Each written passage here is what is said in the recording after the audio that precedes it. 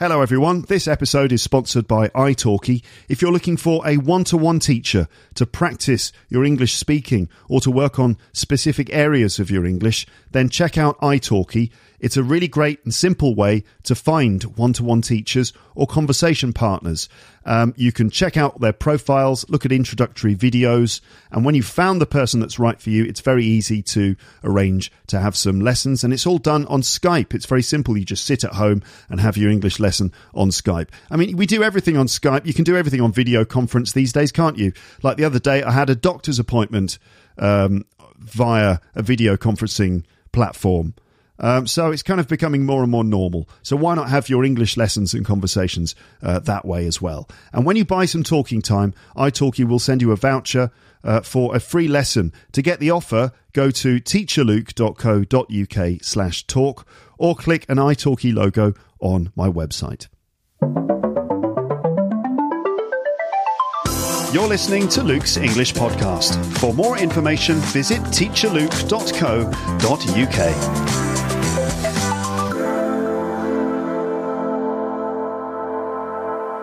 Hello there, how are you? Welcome back to the podcast. I hope you're basically doing okay wherever you are in the world. Walking around, on public transport, driving, sitting somewhere, lying down, whatever your current body position, welcome. Here's a new episode, and in this one, I'm joined once again by Amber Minogue and Paul Taylor. It's been a while since Amber and Paul were on the podcast. Is it nearly a year? Anyway, for those of you who don't know, Amber and Paul have been two of the most frequent guests on this podcast. They've got their own jingle, their own nicknames, the Pod Pals. You see, pals, you see, that's Paul, Amber and Luke. You see, the Pod Pals, the Talkative Trio, the Tangential Three. And they've got their own fan club of sorts in the form of listeners who often say that the Amber and Paul episodes are their favourite. I met both Amber and Paul on the English stand-up comedy scene in Paris back in the early days when the only English nights were being run by Sebastian Marks and Robert Hayne. We sort of teamed up because we're all Brits, and I used to have them on the podcast to play vocabulary games and have rambling conversations on the terrace of my old apartment. Amber made her first appearance in episode 161. She's having a baby. And Paul first appeared in episode 158, which was called A Cup of Christmas Tea with Paul Taylor. So Amber had her baby, little Hugo, and there have been various funny stories of what he's got up to. Meanwhile, Paul became an overnight sensation with his comedy video about la bise, the French custom of kissing people when you meet them. His video went viral on YouTube and picked up over 1 million views in a few days. Also, he quit his job, his good job at Apple, to become a stand-up comedian full-time. And so his video ended up on the BBC's website and stuff like that. Then Canal Plus, the TV company in France, offered him a TV show, and he went for it, bringing some of his comedy friends with him to help write the show. So Amber and I helped Paul a bit with his popular show called What the Fuck France. Yes, and you can have a show called What the Fuck France on television in France. So that, along with his first one-man show, which was called #Franglais, those things have made Paul something of a celebrity in France, and now it's not uncommon for him to be recognised and stopped in the street for a selfie with a fan. Often, when we're out getting lunch, people will stop and say hello to him, which is quite funny. Amber and I also have been lucky enough to be invited by Paul to perform with him on big shows in Paris at venues including the Bataclan and Casino de Paris, and they're both like really big theatres. On the podcast, Amber is famous for having a lovely voice, and Paul is famous for having a funny and infectious laugh. Amber is also known to be the cleverest of the three, probably because of her excessive reading and listening of BBC Radio 4. She's also something of a history buff when it comes to Paris, and she does tours here, as well as a podcast about Paris called Pan Am Podcast. Amber is also quite strategic when it comes to playing games. Paul seems to be less good at the games, and it appears that he doesn't even know his own language sometimes.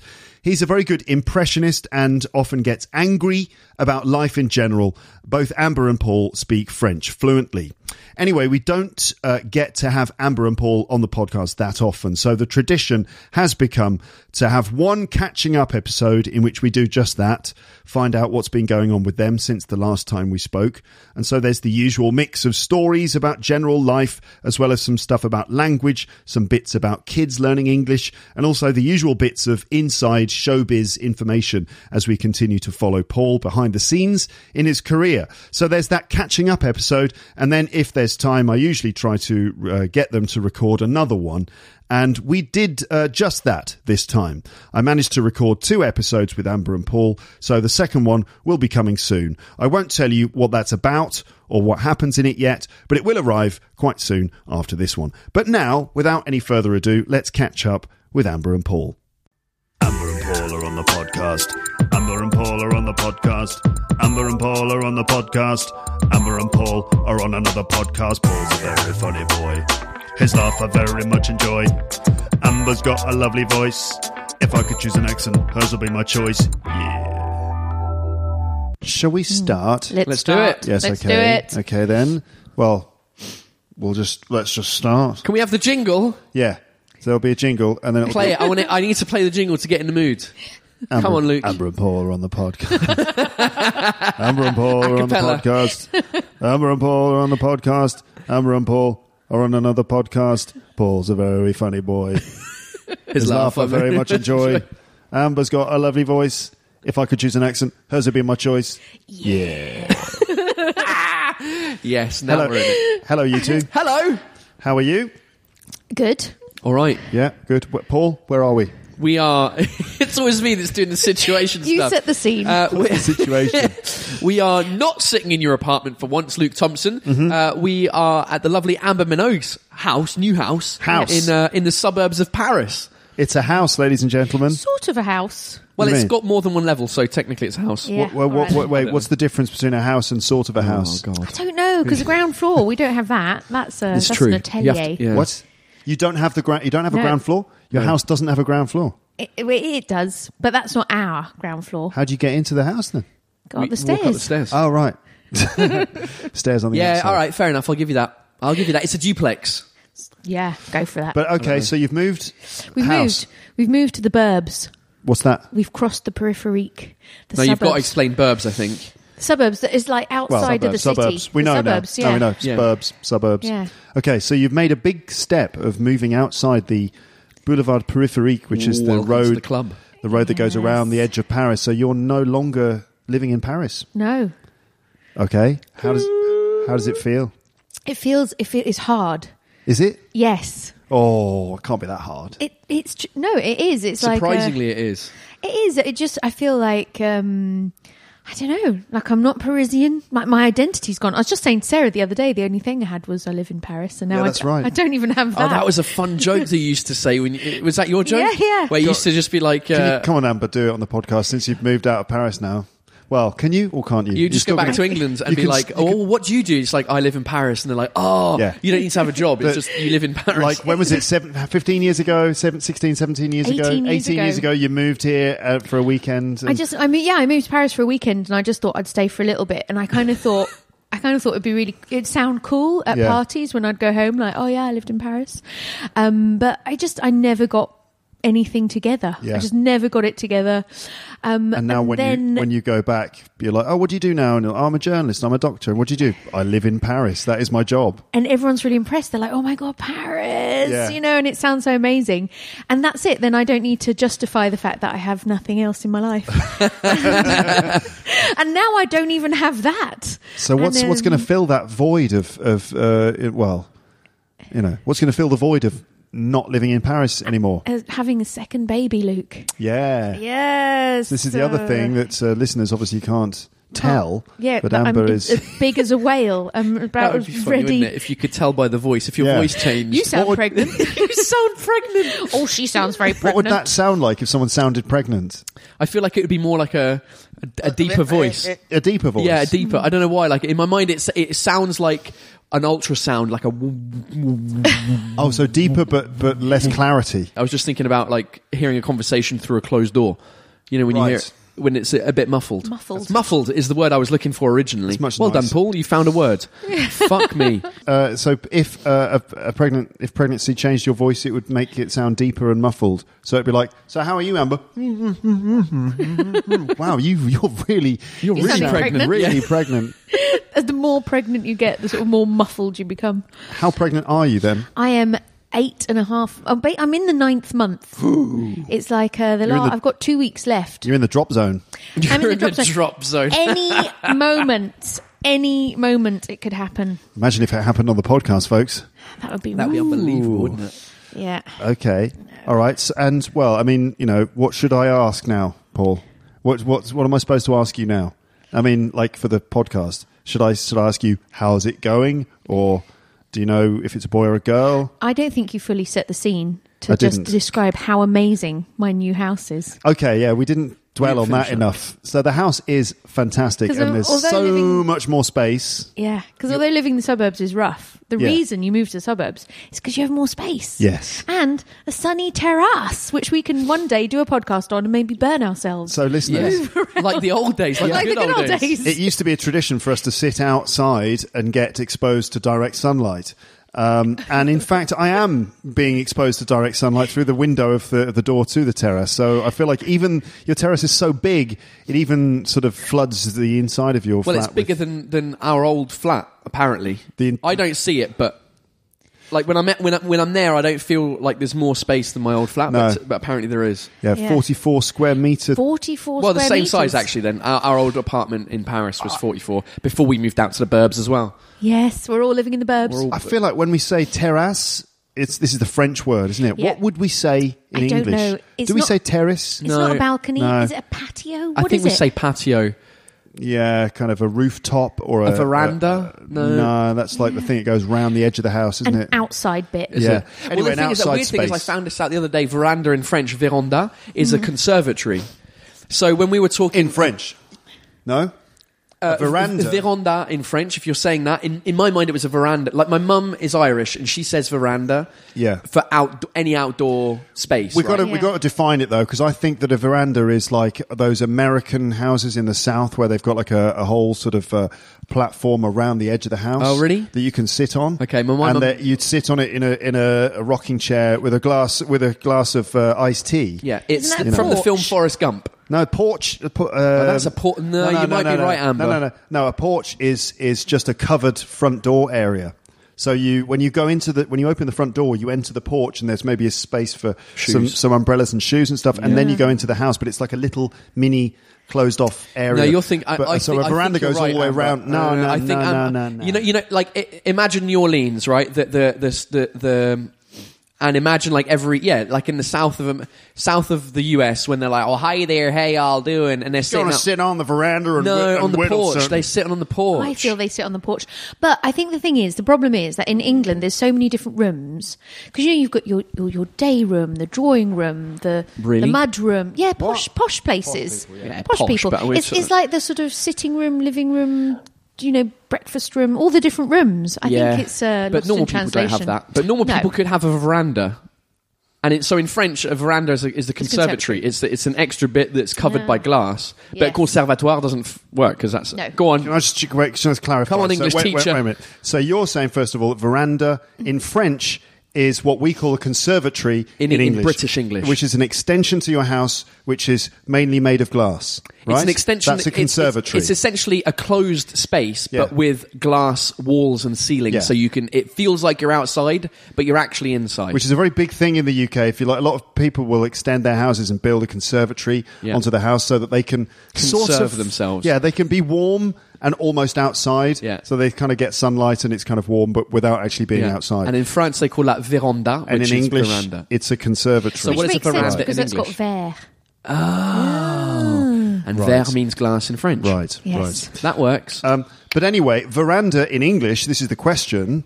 Looking at the Collins dictionary. Who's Colin? Actually, have you seen which headphones I'm wearing, Paul? Philips. I've got Philips headphones. Yeah, they're not Philips, they're mine. Yeah. I would say. Wait, wasn't that what advert was that? They're not. No, it was. They're not They're not Terry's. They're mine. mine. Terry's orange chocolate. So the chocolate orange advert, yeah, they're not the I company. feel like we've done the Philips joke before in this Well, of course podcast. we have done it three of us. before. Of course we have. It's a callback. Is it? Yes, it is. Kind of like the Russian joke. Oh, There it oh is. shit! Oh dear. No, we won't be explaining that. Thank you. If you'd like to know what that means, just check out my YouTube channel for the video. Go named back years. You need to go back about 5 years in this podcast. So, All right, go. What's veranda? So, according to Colin, a veranda is a porch or portico. All right, sometimes partly enclosed along the outside of a building.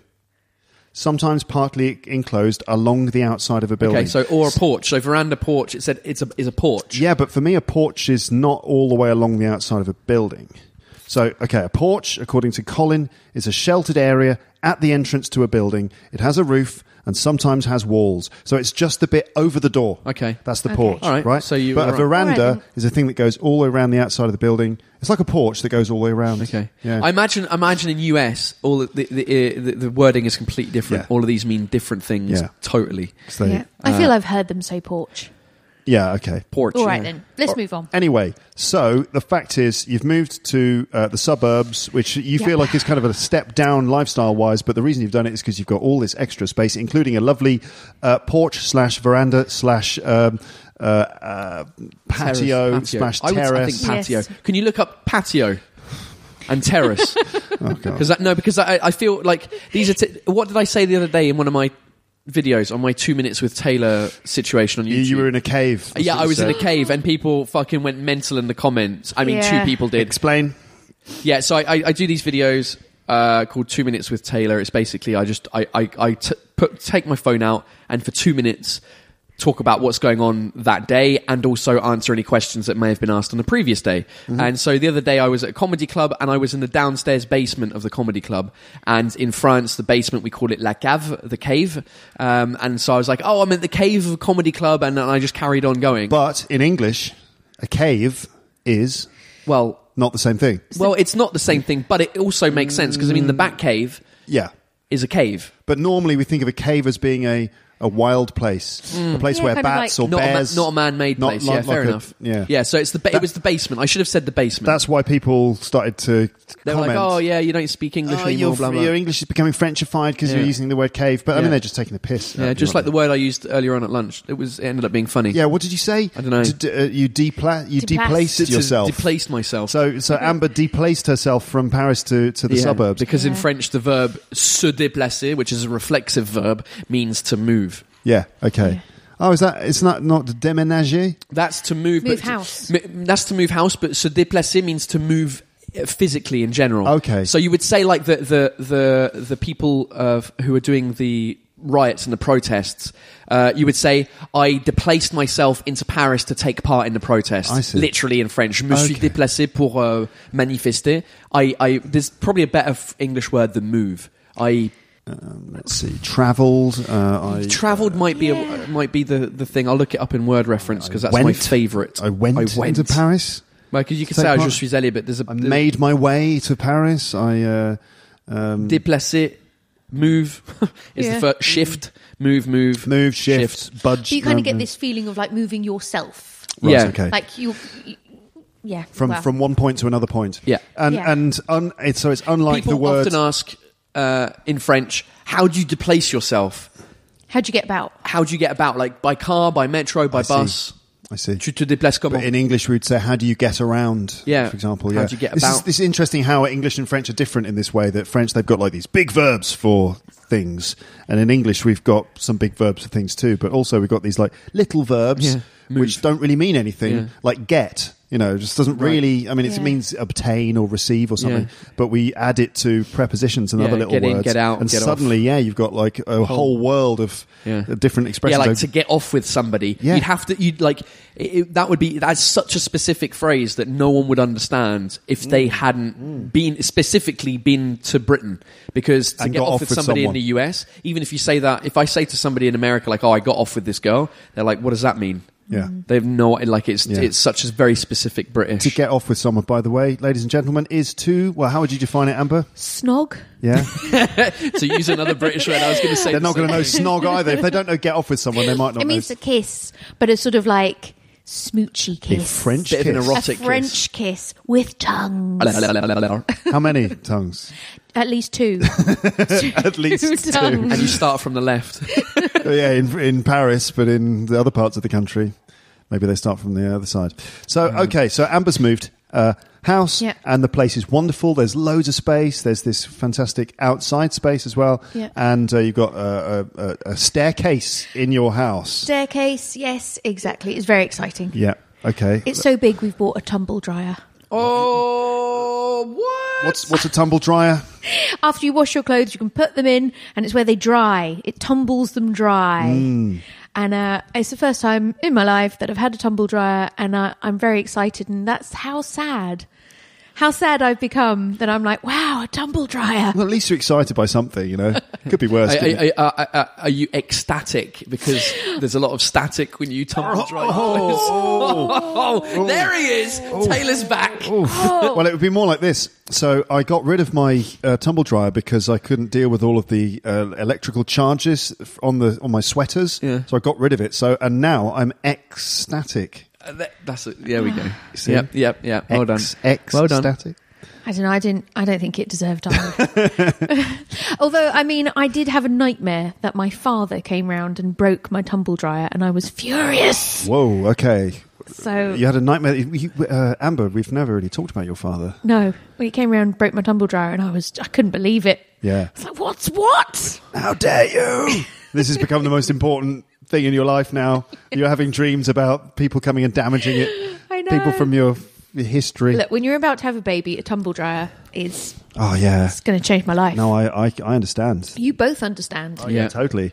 Especially... Addie refuses to buy a tumble dryer. She refuses to buy a tumble dryer. What is she? A martyr? She's a mentalist, my wife. And so she refuses to tumble dry anything because I think... I understand where she comes from, where like it ruins your clothes a bit instead of. But babies' clothes are ruined anyway. Yeah, who cares about baby clothes? Because they say it shrinks. I'm just like, it don't matter. They're tiny. Yeah, they're already small. They're already how small can they get? People in America, no one air dries anything in the US. Everyone has a tumble because they've got so much space. So much space, yeah. But I feel like they buy clothes. They've already got it down. Like I've got a mate of mine who knows exactly like the brand of clothes that he buys on purpose, like one size bigger, so that when he tumble dries it, it fits him it fits him perfectly. Right, so he takes into account the fact that his tumble dryer is going to shrink the clothes. Yep. So he buys clothes like a few sizes too big, exactly, knowing that the tumble dryer is going to shrink them to the optimal. Yeah, exactly. Size. Unbelievable. Wow, and he's gone through. Like everyone goes through different brands, and you go, which one fits me better? And you settle on your brand of clothing. Wow. Yeah. Interesting stuff. Okay, well, welcome to the new... That's where we are, Luke, to answer your question from half an hour ago. Can I welcome you into your own new house? Welcome to your own new house. Thank you. It's very nice.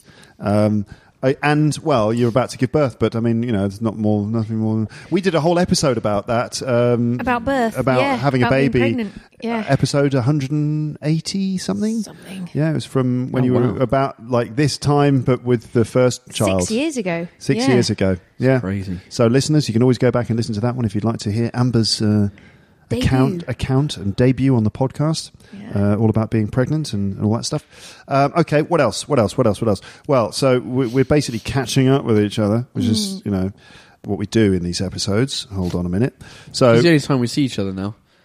Yeah, I know. It's just like I used. Whereas before we'd see each other at comedy clubs quite often, and so we'd catch up then, and then we'd actually, when we were on the podcast, we had other stuff to talk about. Yeah, but now it's like very, very difficult to not just arrange for us to get together to do a podcast, but actually to do the recording of the podcast because we haven't seen each other for ages. It's very hard to like just actually talk about something else. We always end up like, so what's been going on with you? Yeah. And then we met up an hour later. We met up an hour and a half ago. Well, 2 hours now. So we had lunch, and so we caught up on the comedy stuff that we like catching up on. Then we've got the sort of the showbiz comedy industry stuff. Yeah, no one probably cares out of the about way. that, so it's but good. there will be some, because I'm going to ask you now the standard questions, which are, well, what are the things that we need to ask Paul about? We like to ask Paul about his career, about his exciting projects and what he's got going on. You are, at this point, let's see.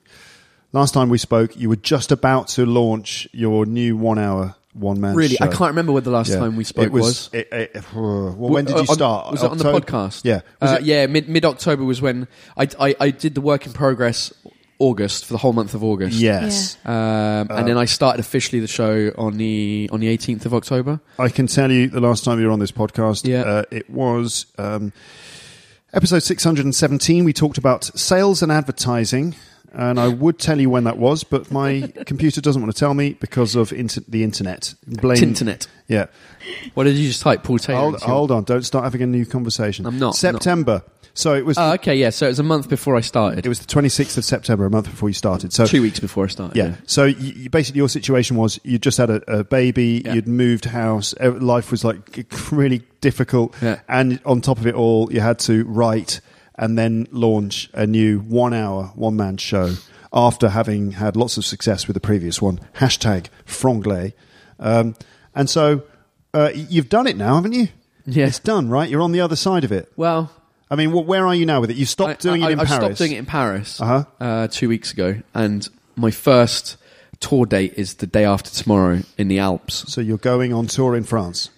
Yeah, I'm touring around France, mainly most of France, and then other French-speaking places like Brussels, Luxembourg, Geneva. Okay.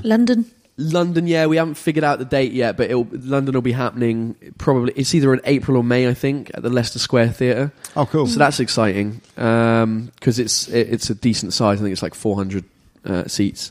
I feel like I'm in the same place as I was when we last talked. Like nothing's changed. No, you just managed to record and release your difficult second album.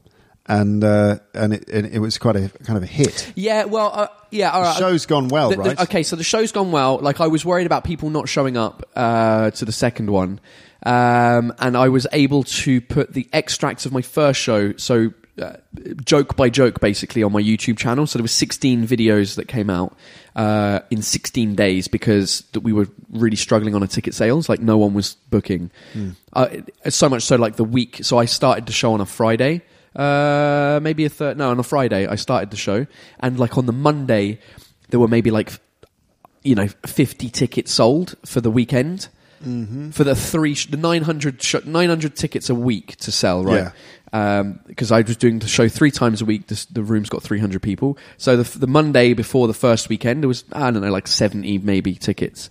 And so I started shitting myself, like, oh great, this is going to be awful. So the timing worked out that I put the first extracts of my first show 16 days in a row. Yeah. And thanks to that, and also the press person I work with, what do you call that in English? PR, whatever. Public relations. Yeah, PR. The person that calls up newspapers and says, "Hey, put a bit in about Paul." Yeah. So thanks to all of that, essentially the first weekend, I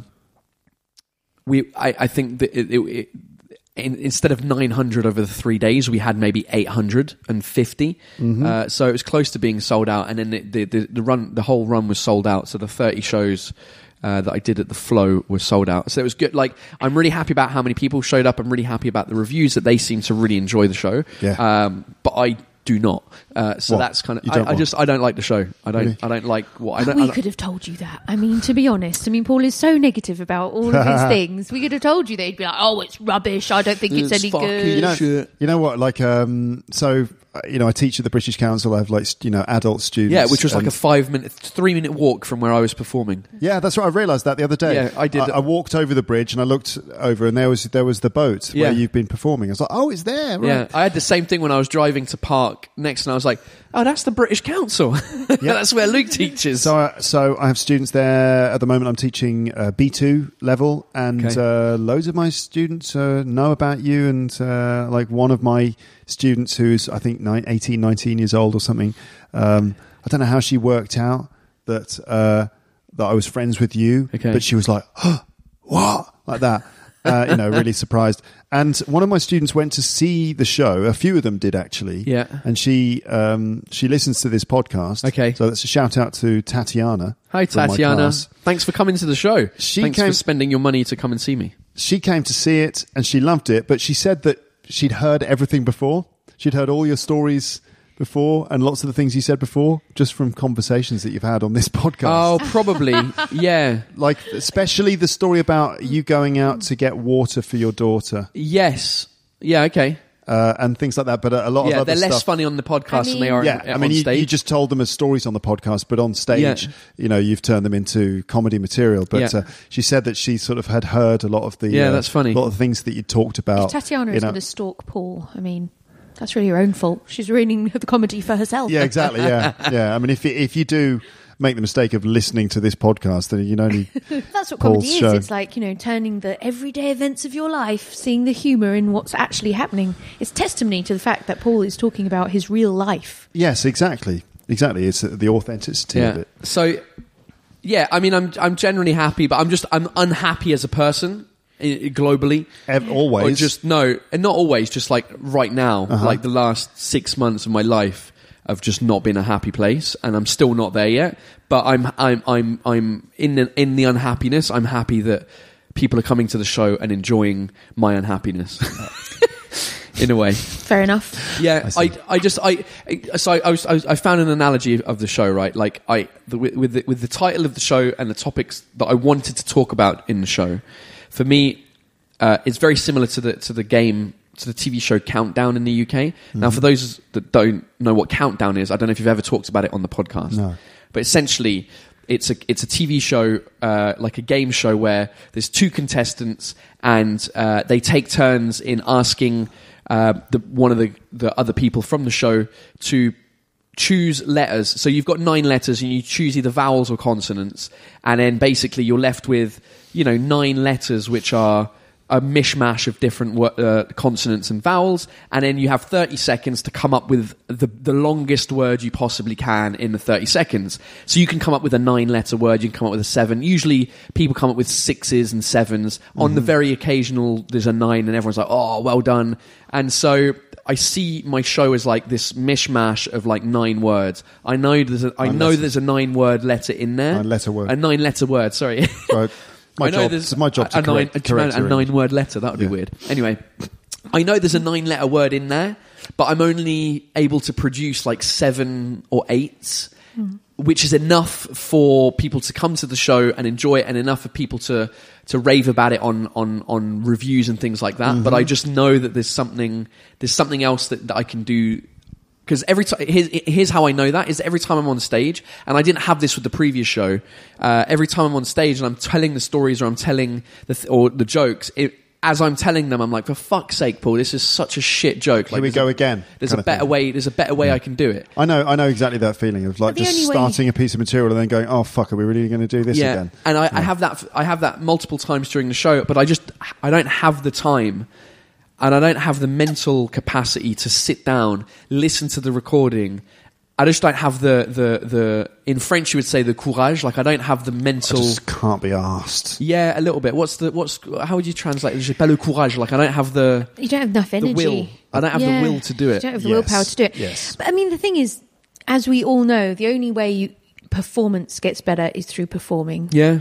And that's what's really tough for someone in your position, because you don't have the luxury of just like doing, just short little bits here and there. You've had to produce a show and perform a show. Even Franglais changed during its performance. Totally, even though you'd worked on separate bits really like quite a lot, you were still working on the layout, the 9-letter word, which is a great analogy, by the way, right up until the end and adding and changing and tweaking, even if it was just a word, to make it kind of slicker. And, you know, it's normal that this show is still in its infancy. But we've not seen the show, have we, Luke? We kept trying to. Yeah.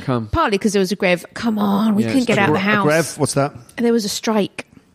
Yeah. There's been a massive transport strike in Paris, and it's very complicated to sort of talk about, because on one hand it's been really shit, and on the other hand we kind of like, oh, I know why you're doing it, but I still want to get to the shops. Yeah. By the way, a 9-word letter would be, Dear John, I do not love you anymore. Yes. No, that's a 9-word. That's a 9-word letter.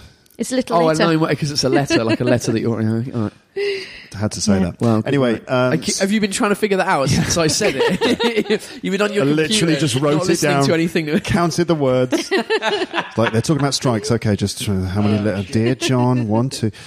So there's been a massive strike in Paris for the last 6-7 weeks. It started on the 5th of December. Okay, and what this means, listeners, I mean, I've talked about it a little bit, but it's made life a bit difficult. I mean, we basically agree with the reason why the strikes are happening.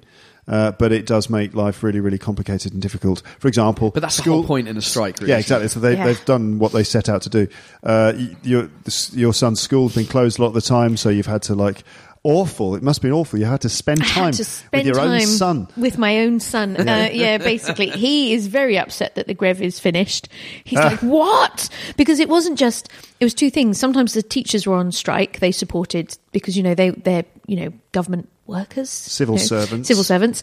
And sometimes they weren't on strike, but they couldn't get to school because there was no transport because they live in the suburbs. Yeah. But it has meant that he has just not been at school. He's just been at home.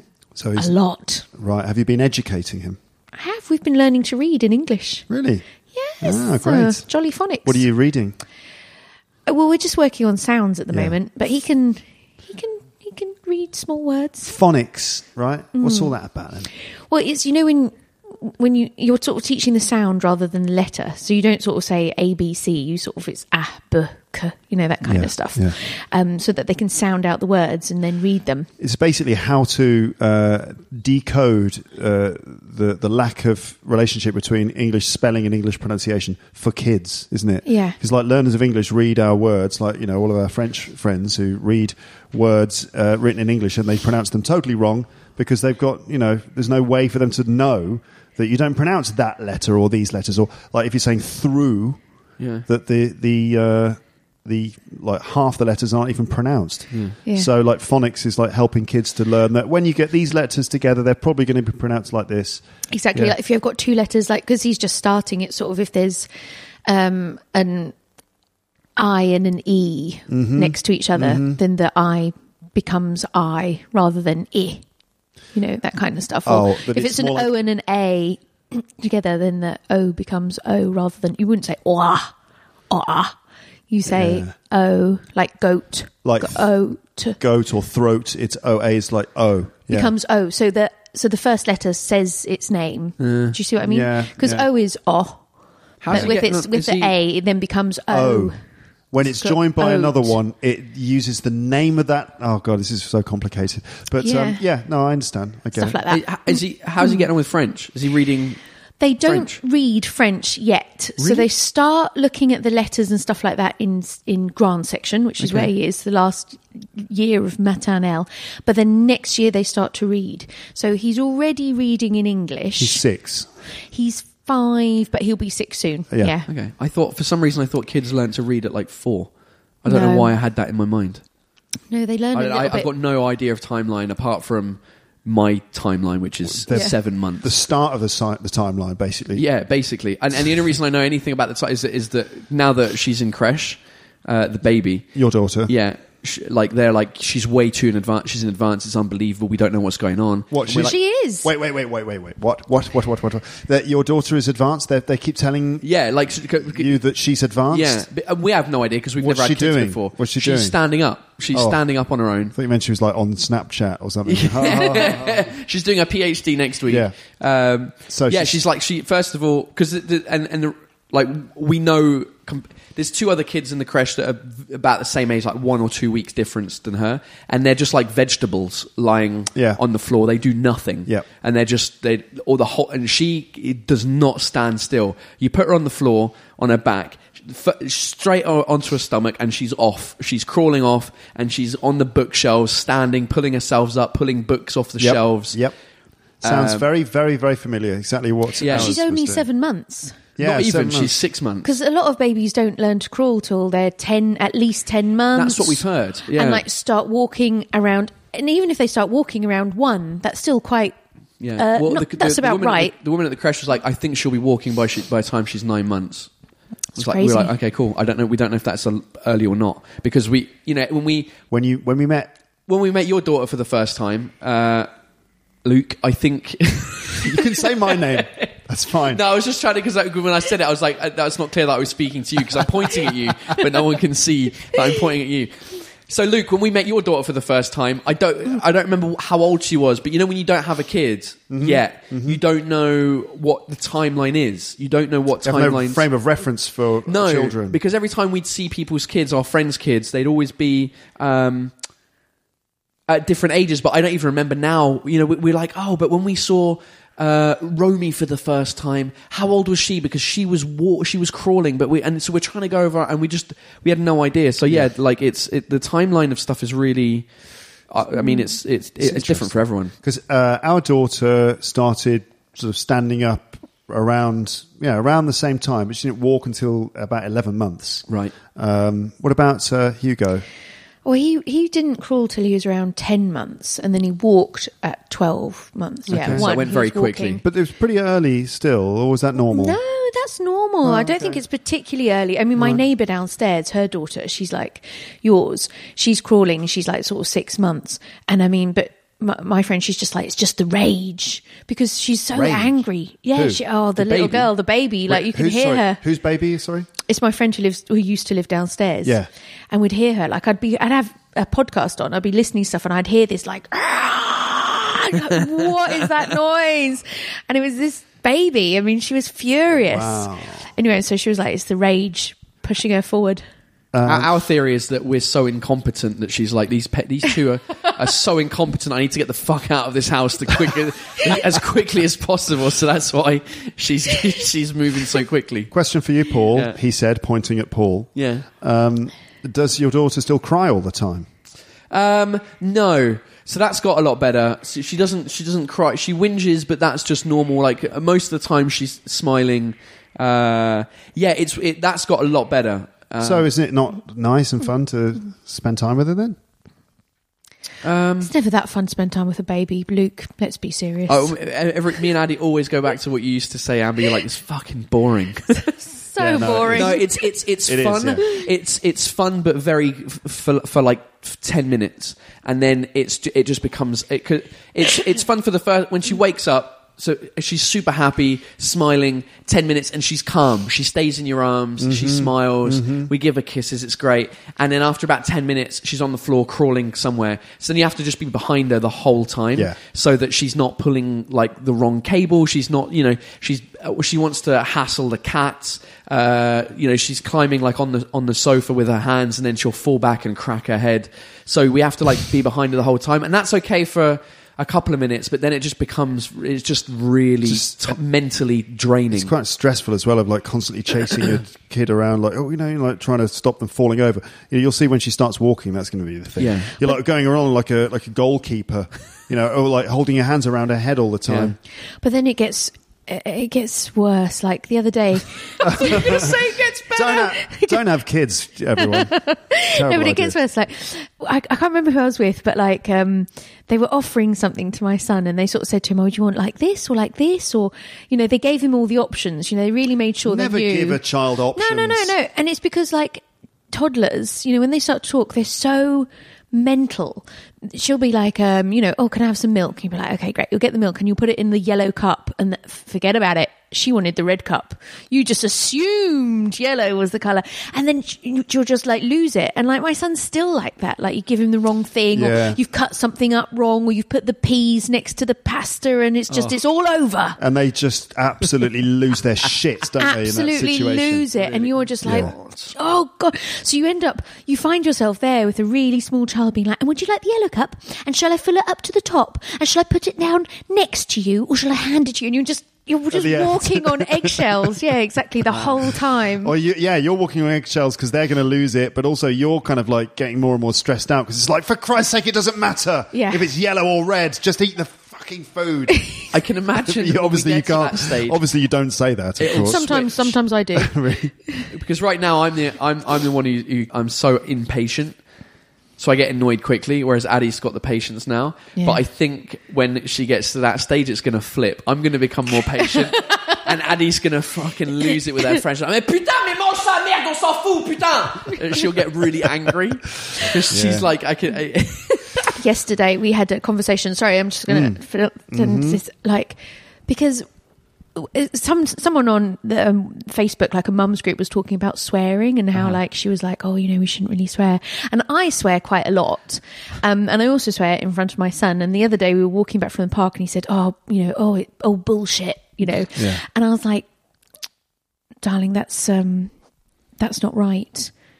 We say bullshit when we don't think someone's telling the truth. We say, "Oh, that's bullshit. I don't believe you." What you mean to say is shit. You know, you've lost your toy. Shit, not bullshit. It's just it's wrong. I can't have you. You can swear, but at least do it in the right context. You can swear, but please use bullshit as you're supposed to. You can wait for the comments on this episode, Amber. You're going to get hammered. You're going to get flamed. I know. Online. I got a massive comment on one of my YouTube videos because I start with "Bonjour, dickheads," right? Yeah. So the way Paul starts, if you haven't seen his videos, ladies and gents, I'll stick I just don't know how to start. When I hit record on my camera, I don't know how to be like, "Hi everyone." It happened one time. I was just like, "Oh, bonjour, dickheads." It's great. I was in a bad mood and it just stuck. And so I got a comment on one of these things because one of the videos, like Louise was. I wasn't showing her face, but she was there. And you two were on the floor. You were like lying on the floor with Louise. She was crawling around, and you're kind of like looking after her and making sure she doesn't like sort of roll over and stuff like that. Yeah. And somebody left a comment being like, "Oh, you know, you should." Some like person because you swear in front of her. Yeah. Yeah. Because I was just like, "Oh, bonjour, dickheads. Welcome to another episode. Blah blah blah. Today I'm hanging." Whatever the thing was.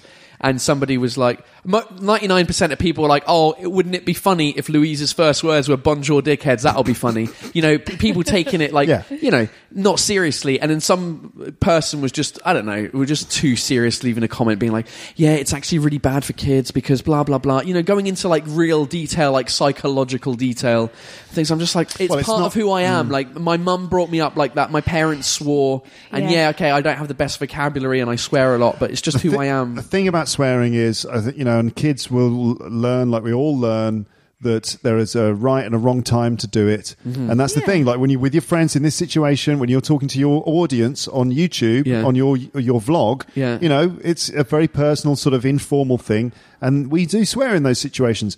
And you know, Hugo's going to grow up knowing that you don't use swear words in a business meeting usually. You know, he's going to know. Of course. I mean, children understand about register. They understand about where you use things. But then I said something the other day and he was just like, that's a gros mot, and told me to use something else. Oh, so he's like getting on your back, telling you not to swear. Yeah, that's good. I said, "Oh, for fuck's sake." And he said, "Oh, it's a gros mot. You can say, oh dear." Un gros mot is in French for like a bad word. It's a fat word. It's a fat word. That's a fat word. Now, guys, I'm planning this year to do a series of episodes about raising bilingual kids, raising kids to be bilingual. I think it's a big enough subject for me to ring fence it and talk about it later. Ring fence? No, I don't know what that means. You don't know what ring fencing is? Well, I mean, I can picture what it means is like isolating it from as a topic. Yeah, so to ring fence something is to imagine putting like a metal meshed ring fence around something, you know, to isolate it. So basically the topic of bilingual children is something I'm going to come back to, and I do plan to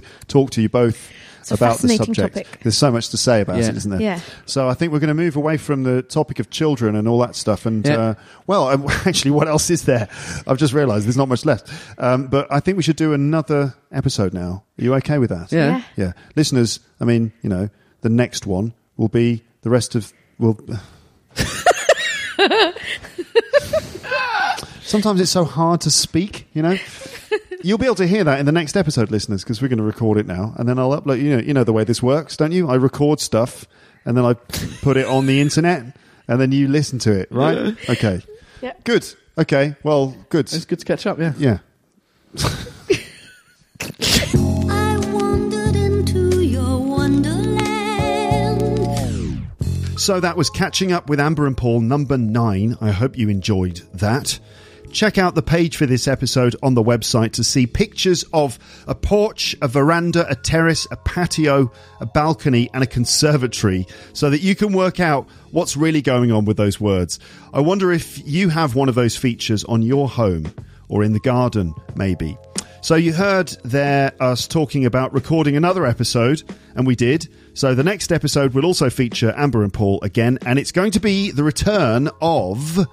something that we've done on the podcast before, and we're going to do it again. That's right, it's the Lying Game. So there's a full Lying Game episode coming up next on the podcast. That should arrive in the next few days. And let's see what's been going on. What's been going on? So recently I uploaded episodes 339, 38 and 37, and that was the quintessentially British things. And I'm very happy with the responses I've had to the last 3 episodes about quintessentially British things. I've had lots of comments about Mum's Book Club or Jill's Book Club. It seems that there's quite a lot of enthusiasm for that, so I've been talking to my mum about it. And we might be able to do some fairly regular episodes in which we talk about 3 books or other works of art, because Mum is also into theatre, galleries, exhibitions, cinema and stuff like that. So watch this space. That should happen at some point. What should I call those episodes? Episodes where I'm talking to my mum about books or other bits of art or culture. What should I call those episodes? Should I call them Jill's Book Club? Shall I use her name? Because my dad uses his name in his episodes in the Rick Thompson report, so maybe I should be using my mum's name too. Or should it be Mum's Book Club? Or should we call it like Culture Club as well, because it's going to include other things? And Culture Club was also a band, wasn't it? Or maybe something else. Let me know what you think in the comments section. What else? I've been working really hard on a mammoth series about grammar for Luke's English Podcast Premium.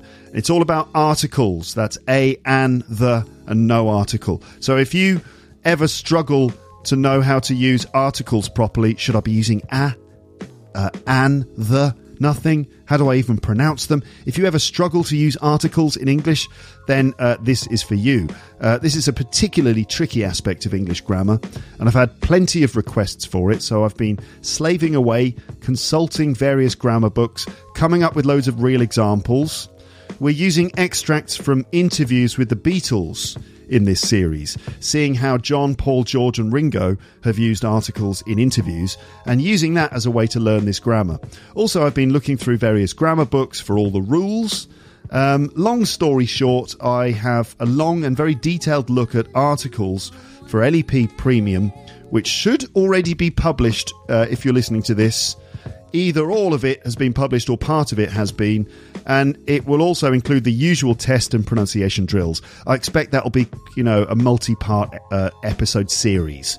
Anyway, check it out at teacherluke.co.uk/premium.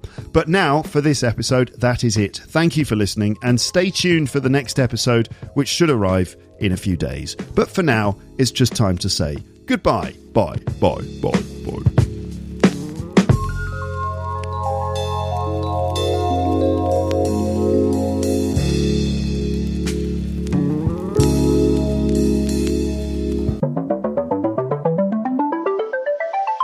Thanks for listening to Luke's English Podcast. For more information, visit teacherluke.co.uk.